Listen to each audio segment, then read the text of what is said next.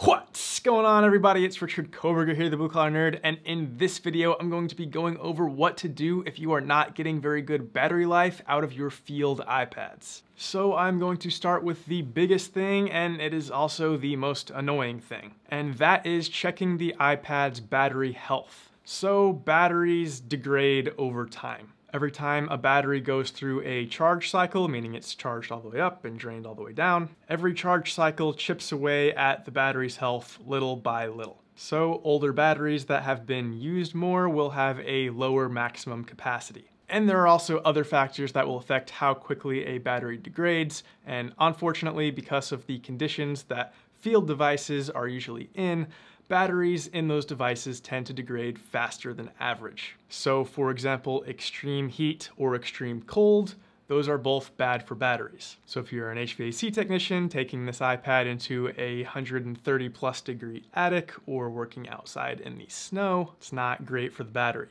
So to check the battery health on an iPhone is very simple. You can just go to settings and then battery, and then there's this battery health section. But unfortunately, that same feature is not available on iPads for some reason.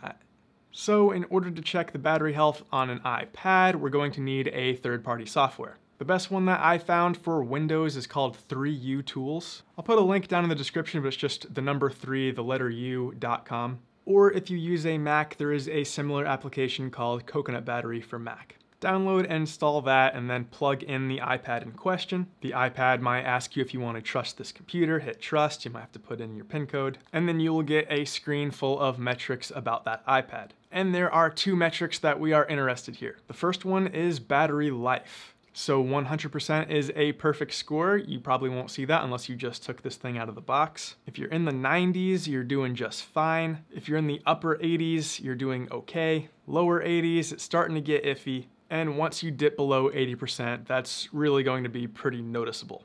The battery will clearly not last as long as it used to. The other metric we're looking at is charge times. That's the amount of charge cycles that this battery has gone through. Even if the battery life is looking good, if the charge cycles are getting like up over 1,000, you might want to consider replacing that battery anyway, because it can cause other problems like not sending enough voltage and causing the device to restart randomly and stuff like that. So if those metrics aren't looking great, you don't necessarily have to replace the entire device, although you could, that's one way to handle it. But if it's not that old of a device, you don't have to do that. You can just take it to the Apple Store or to a local repair shop, and they will replace just the battery. I would recommend doing this check about quarterly on all of your devices. So once per quarter, when all the techs are in for a meeting or whatever, just call in all the iPads, plug them in one by one, and run this check. Okay, now that that's out of the way, let's dig into the iPad settings and see some things that we can change in order to optimize for battery life. So I've got my iPad here. So one of the most impactful things that we can do is to disable notifications for any apps that we don't absolutely need notifications from. And that's because every time you get a notification, it's going to light up the screen. For battery life, the less screen on time, the better. So for example, I've got Facebook here. I don't really need banners or lock screen notifications, or really even notification center notifications for this.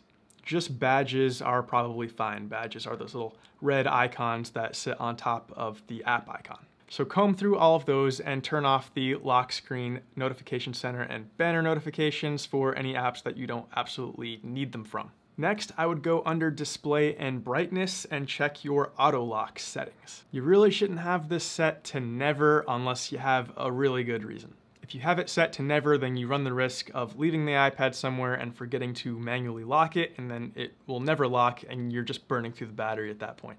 Next, we're going to look under privacy and location services. And here we want to look for everything that is set to always and make sure that that is absolutely necessary. Service Titan is one app that you will have to have set to always, and that's because it's tracking you to show the customer where you are and show dispatch where you are. But comb through those apps and make sure that everything that's set to always absolutely needs it, because always is going to use up more battery. Once you've done that, scroll to the bottom of that list and tap on System Services. So you can probably turn most of these off, especially if this is specifically a work device that you just use out in the field and you're not using it as like a personal device. then you really don't need most of these services using your location. For example, HomeKit. The HomeKit system service is using my location to allow me to set up automations. For example, if I wanted my lights to turn on when I arrived home. But for a work device, like I said, probably don't need most of these. So I'm going to turn most of these off. I am going to leave on emergency calls and SOS because, you never know, that one's kind of important. I'll also leave on Find My iPad so that if this thing gets lost, we can use Find My iPad to locate it still. HomeKit, I don't personally need location-based alerts on a work device. Off, off. I get this warning that says turning off location for networking and wireless may affect Bluetooth and Wi-Fi performance. It probably won't. I'm gonna turn it off anyways. Setting time zone. If you travel with this device and you want the time zone to automatically update, you'll wanna leave that on. But again, if it's a work device, you're probably not like flying with it. Off, off, off. Significant locations I also don't need, so I'm gonna turn that off. That like tracks you to say like, hey, you usually go home at 4:15, so here's the traffic at 4:15, you know. Everything under product improvement you can turn off. Share my location if you use that, leave it on, I don't. All right, next let's look under Siri and search. So listen for, I don't wanna say it because I'm gonna trigger all your devices. Listen for, hey Siri. If you don't use Siri like that very often, I would toggle that off because it takes up battery for it to be listening for it. Keep in mind that turning that off doesn't mean you can't use Siri, you can still use it, you just have to like hold the home button down to pull it up. Now, another thing I recommend is setting up a Siri shortcut that automatically turns on low power mode once the battery goes under a certain threshold. So to do that, we're gonna look for shortcuts. We're going to hit this back button in the upper left-hand corner where it says shortcuts, and we are going to tap on automation. Then we're going to hit the plus button here at the top, and we're gonna choose create a personal automation. Scroll down and choose battery level. Choose the bottom option here, which is falls below. Right now it says 50%, but we can use this slider to adjust the threshold. So I'm gonna set mine at 35%, so anytime this iPad's battery falls below 35%, I want low power mode to automatically turn itself on. Then I'm going to hit next. I'm going to tap add action, and I'm going to search for low power.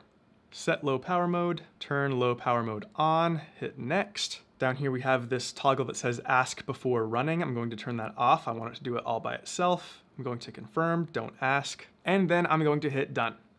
And boom, now we have an automation that's going to automatically turn low power mode on anytime the battery falls below 35%. Another good thing to do back under settings and battery, check out this chart here to see what has been using the most battery. I would set it to the last 3 days to get a bigger picture. And then check out battery usage by app to see what's been eating up the most battery. You would expect to see your main app there like Service Titan. You would expect that to be taking up most of the battery because it's what you're using most of the time. But you might see something there that is surprising you. Maybe you have some alarm app that you're using that's actually taking up a ton of battery and you didn't even realize it. That's happened to me before. All right, those are the big ones. Those are the main settings that I would recommend changing. You can go pretty deep down this rabbit hole and tweak little things forever, but I don't want to make this a 40-minute long video, and the returns do start to diminish as you get really in the weeds. A few more tips. As obvious as it sounds, keep a charger in the van and charge in between your calls. Especially if you are using this same device as your GPS to navigate in between calls, make sure you have it plugged in while you're doing that because you are greatly increasing your screen on time and location services by doing that. Try not to charge it over 80% more than necessary though. Keeping the battery fully charged all the time is not great for it. GPS will absolutely chew through your battery. Also keep in mind if you are using the same device to run your calls and be your GPS in between calls, you will most likely be degrading that battery faster by doing all of that with it. It's a lot of screen on time, it's a lot of charge cycles, it's a lot of heat, it's just generally going to degrade the battery over time.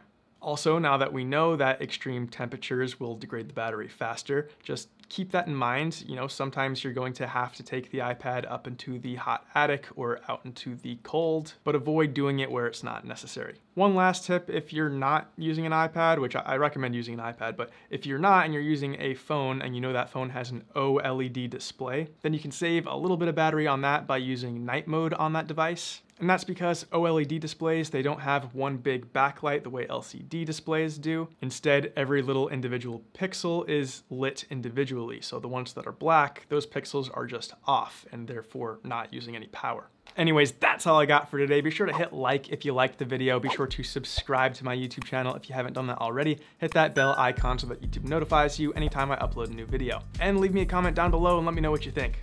Appreciate it. Peace.